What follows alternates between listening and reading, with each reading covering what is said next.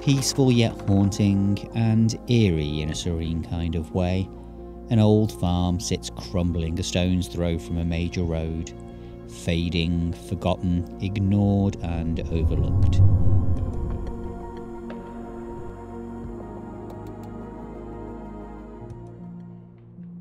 I started at the far end in what I think were sheds and workshops.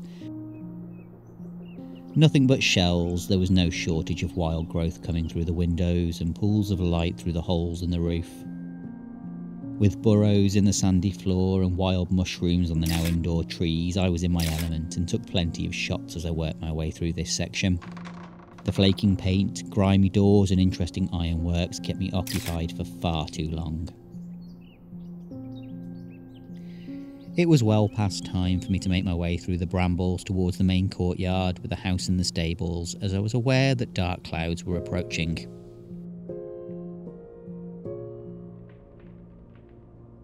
The roof and the upper floors of the house have long since collapsed. A mess of tiles and moss-covered beams carpet the floor as the ever-growing trees have taken root. The old fireplaces in every room remind you that this was a house built long before the concept of central heating. I don't know when people stopped living here, but the electrical sockets, water pipes and taps are conspicuous by their absence. Obviously, I wasn't expecting them as original features, but it's rare I find a building this intact that doesn't have some signs of 20th century modernisation. After a quick check of the small basement that seems to be doubling up as a paddling pool, it was time for a quick check of the stables, which also contained the only intact staircase, even if the upper floors that they led to are now gone. As far as I can find, the farm's history is nothing out of the ordinary, which is important as most of history is made up of very ordinary things. It's a farm, and according to the old maps it was also a kennels. In the 19th century, the land was owned by Sir Thomas Fletcher Fenton Bowie, 4th Baronet of Newcastle-under-Lyme, and the tithe records have a woman named Elizabeth Kebble attached to the property.